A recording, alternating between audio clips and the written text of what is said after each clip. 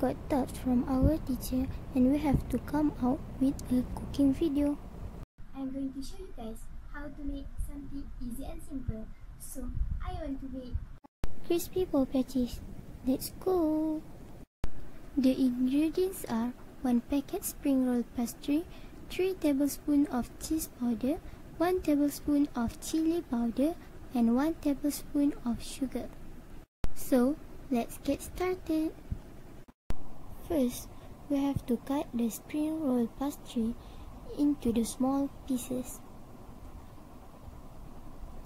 We have to make sure it's one layer and thin. This may take long time, so we need to be patient.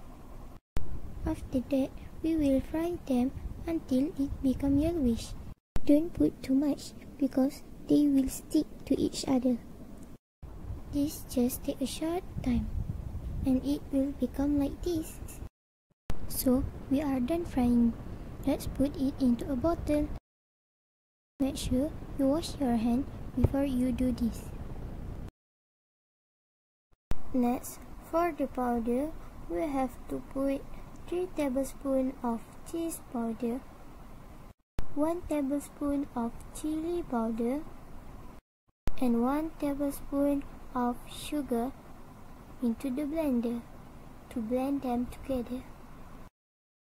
We put chili powder to make it spicy a bit. Then, we have to put the blended powder into the bottle filled with fried spring roll pastry. Lastly, we will shake them slowly. So, here it is. Just for your information, you can add less chili powder if you want it less spicy, and you can add more chili powder if you want it to more spicy. But if you add more, the cheese will taste less. Do you know everything tastes better when you share? So you can share this with your family, your friends, and also your neighbor. Oh, don't forget to do this at home. It's your turn.